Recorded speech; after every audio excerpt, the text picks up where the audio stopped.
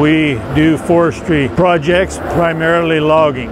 It's basically a recovery. Ground that needs to be harvested so that they can plant a forest on it instead of just having a jungle of sparse trees and put it back into a forestry project.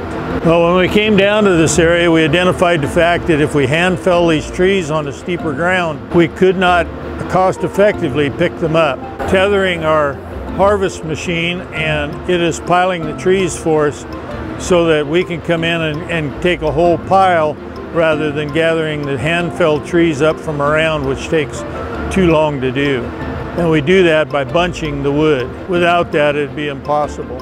The Falcon models, quite a few people have them now, and I can see why, because it's safer, it's cheaper, and you don't have to worry about a cutter getting hurt. And we have been extremely glad that it was available, because it's just worked day in and day out without one bit of problem, and that's unusual in a new machine. I run buncher for dancer logging, and we just got this new tether machine. Steep slope capabilities, allow you to cut in winter where you wouldn't be able to cut in summer. It'd pull you off of stumps that you're hung up on, all kinds of stuff. It's remote control driven, hydraulic. It's got an 1 1/8 line. It's really smooth. It's very easy to use because of the joystick. It's mounted right there on the joysticks, so you can change up what you're doing constantly. It's got good power, easy to run. I mean, anybody can run it really. I mean, it's super easy to run. Well, Modern's been out giving us advice and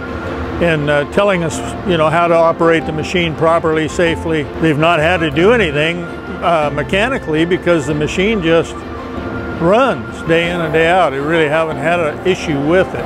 And I've really appreciated the relationship, and I look to grow it in the future.